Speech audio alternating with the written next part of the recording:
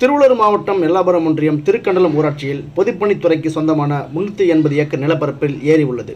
இந்த ஏரிக்கு பெருமுடிவாக்கம் கிராமத்தில் இருந்து 5 கண் மதகு வழியாக வெளியேறும் தண்ணீர் 1.5 கிலோமீட்டர் தூரத்துக்கு நீர்வரத்து கால்வாய் மூலம் வந்து சேரும்.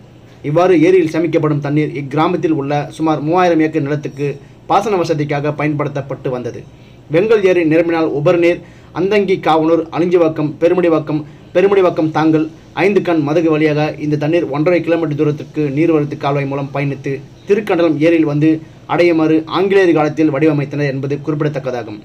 இந்நிலையில் 5 கண் மதகு வழியாக இந்த தண்ணீர் 1.5 கிலோமீட்டர் தூரத்துக்கு பயணம் செய்ய முடியாமல் நீர்வரத்து கால்வாயை சிலர் 30 ஆண்டு காலமாக ஆக்கிரமிப்பு செய்திருந்தனர்.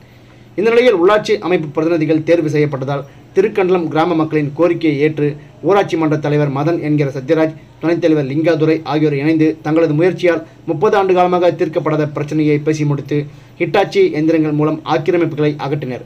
மழைக்காலம் தொடங்குவதற்கு முன்பே நீர்வரத்து கால்வாய் ஆக்கிரமிப்புகள் அகற்றப்பட்டதால் மழைநீர் ஏரியில் இருப்பு வைக்கப்பட்டு விவசாயம் செழிக்கும் என்று இப்பகுதி மக்கள் மகிழ்ச்சியுடன் தெரிவித்தனர்.